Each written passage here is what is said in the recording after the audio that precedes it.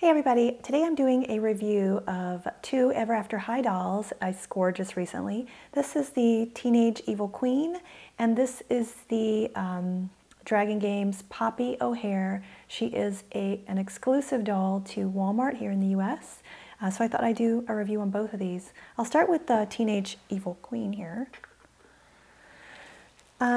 So I haven't seen the webisode yet, but I know that Raven Queen's mom disguises herself as a teenager to compete and of course wreak havoc. This doll is just beautiful. Let me start with her wig here. In fact, let me take her off her stand. Really, really thick hair. It is this gorgeous hot pink color on top, and then underneath is a purple. So just a cool two-tone, and you can see it over here on the side as well. I love this kind of really mean-looking tiara. And I don't know about you guys, but I actually keep it kind of attached the way it comes. Just makes it easier for me. Her face even looks a little bit mean. So I have quite a few Raven dolls. You know, they've released a few of them, and she doesn't have any of the edge that this doll has. Love that glittery purple eyeshadow. She's got these dangly earrings, this little neck brace thing. I mean, she looks like she's ready to fight. The dress is black on top. The skirt part is two-layer. It's kind of got white and then this black and silver number. And on both of her arms, she's got these little, I don't know what that's for, but decoration, armbands. She doesn't have any stockings or anything. Her shoes are kind of fun. They look like evil vines. And I noticed that to keep them kind of wrapped around her leg, there's some little clear plastic. So that's Teenage Evil Queen. And then let me I was super excited to get this doll.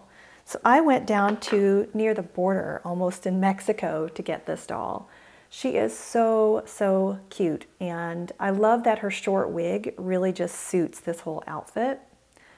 Her hair is rock hard, as some of these dolls are. She's got a little bit of a longer piece right here.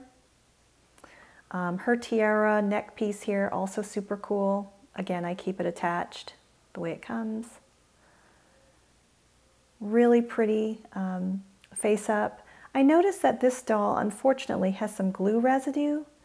So if you do happen to spot her in the store, I would just kind of inspect her through the box. I didn't see it until I got her home. Okay, so her outfit, again, really cool, just like the other girls. They all come in these cool pants and this sort of armor on top. Poppy is awesome because she's got these little bitty scissors, you know, because she's a hairdresser, hairstylist. And she's only got the armband on one arm. And then I love her boots. What's cool, one of the cool things about Poppy here is that she also comes with a bonus dragon. That's what they call it. So all of these girls have like this little dragon that you can buy separately. Well, Poppy's comes in the box with her. So cute. I love the little braided tail. What I end up doing is wrapping the tail around her arm. It helps her hold it better.